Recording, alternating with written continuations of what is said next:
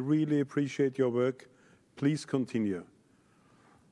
This was the last session of the AWD hours. You have seen a total of 78 contributions out of the 82 winners. We are streaming live from Vienna. And this afternoon we have Johanna Mang in the studio. And since we have some time left, Johanna, your impression of the second part of the videos.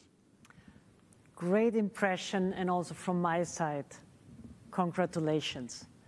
This is really excellent. And let me start with the last one, which sort of is, has also the link to the one in Chile about services in translation in sign languages, which we know is so direly needed.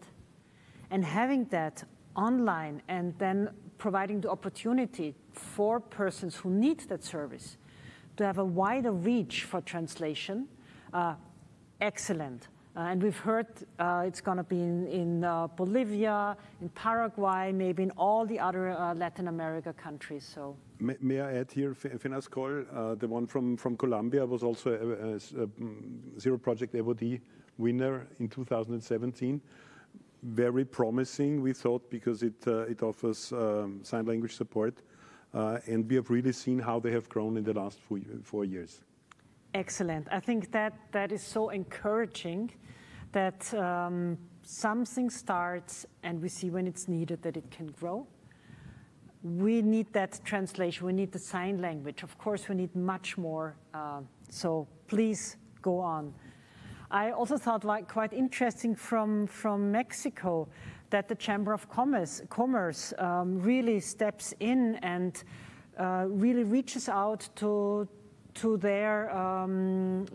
companies because it is so needed that the perception of persons with disabilities change, and this kind of communication, and that the Chamber of Commerce does that is, I think, so highly needed. And again, please, more of that, and other chambers of commerce around the world. Look to Mexico and also do it. We've also had then the project from Canada, and I think that's fantastic mainstreaming project in a way in ensuring the accessibility in the digital world.